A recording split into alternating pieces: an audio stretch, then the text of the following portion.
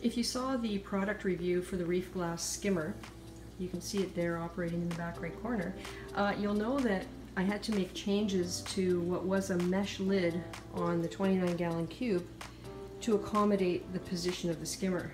So we came up with this. The problem with this was light penetration. I lowered the light fixture thinking that that would get around some of the blocking of light by the egg crate, and what it did was change the angle of the light so that right in front here is very dim. And that's okay, but the zoos really weren't growing to their full potential. I think they really were not getting enough light. So had a bit of a brainstorm and came up with another solution to this problem.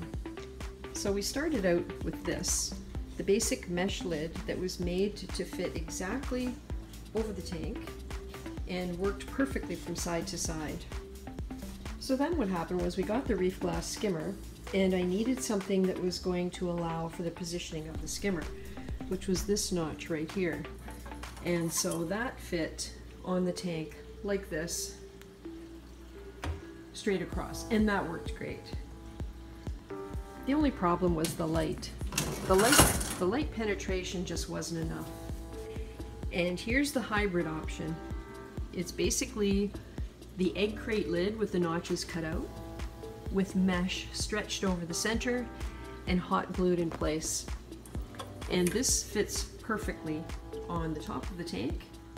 I really like it because it's light, it's easy to take on and off. I'm not going to do it with one hand because it's not completely rigid all the way around, which is fine. The main thing is that the edges can sit in the lip of the aquarium because I don't have a rimless.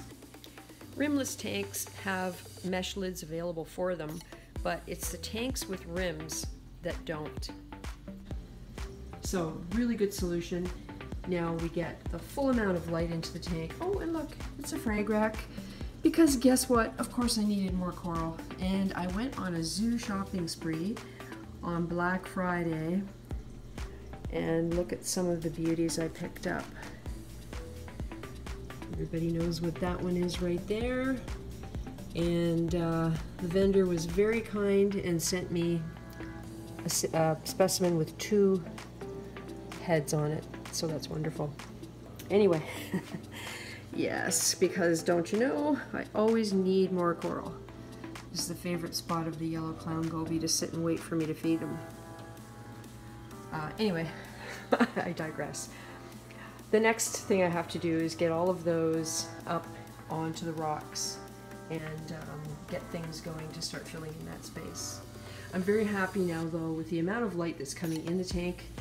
It's much better with the mesh in place of the egg crate. We really don't have any dark spots that were created by the light having to travel diagonally through the depth of the egg crate. It was just blocking so much light. The only shadow I have right now, of course, is from the frag rack. But that's going to go away in the next couple of days. So super happy with that modification. It was the right thing to do, and solving all the problems, starting with a mesh lid, needed to accommodate the skimmer, went to egg crate, cut out too much light, and now we have this, which I kind of feel like Goldilocks. This one is just right.